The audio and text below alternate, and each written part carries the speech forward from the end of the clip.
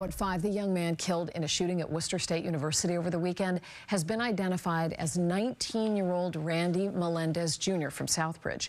The suspect, 18-year-old Kevin Rodriguez, is still on the loose. WBZ's Louisa Moller is live in Worcester. And Louisa, the school canceled classes today because of what happened over the weekend. Well, Lisa, and court documents describe some of the chaos that unfolded here Saturday morning. We're talking 150 people roughly yelling and screaming, gunshot victims in 2 different places. So it's understandable why kids are still shaken and the increased police presence. Oh my God!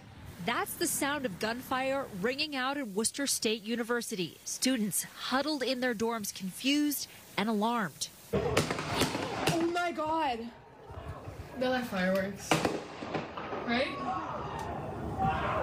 Dude, I don't know. And after the shots came screaming. Bro. It's sad because now I feel like anything is like triggering to people here. Now students like this one are afraid as the search continues for the man police say fired some of the shots, 18-year-old Kevin Rodriguez, who's considered armed and dangerous. Police in court documents state that Rodriguez and others drove into a parking lot on campus early Saturday morning, and Rodriguez fired a gun 4 times.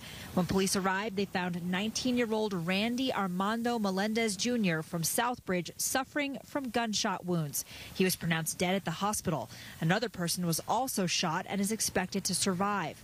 Police found 18-year-old Richard Nieves in the nearby woods and arrested him on a gun charge. But Rodriguez, who has ties to Lawrence, is still on the loose. So the people who were all involved in the shooting don't go here.